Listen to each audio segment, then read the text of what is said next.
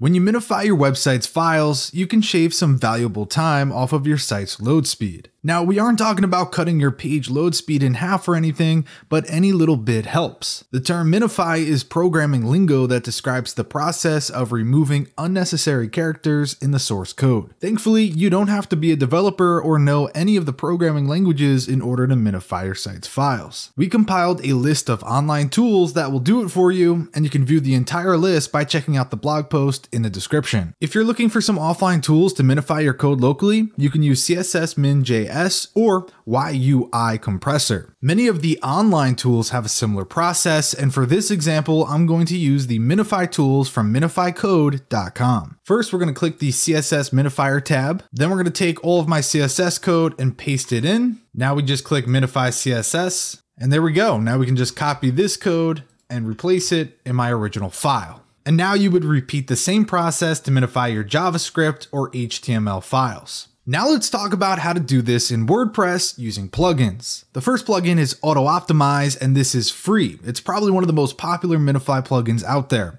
And it's popular because it's easy to use and full of powerful performance features. It can aggregate, minify, and cache your code. As a bonus, you have additional options for optimizing Google Fonts, images, and more. To use Auto Optimize, download, install, and activate the plugin, and then navigate to Settings, Auto Optimize. Now we just choose which code we want to be optimized, and then we just have to click Save Changes, and we're all set. As you can see, it's pretty simple and very powerful. There are other free WordPress plugin options, and that includes Fast Velocity Minify, W3 Total Cache, and WP Fastest Cache. And just like that, you're now a master at minifying your website's files. If this video helped you, then be sure to give it a like and subscribe for more content. With that said, thanks for watching, and we'll see you in the next one.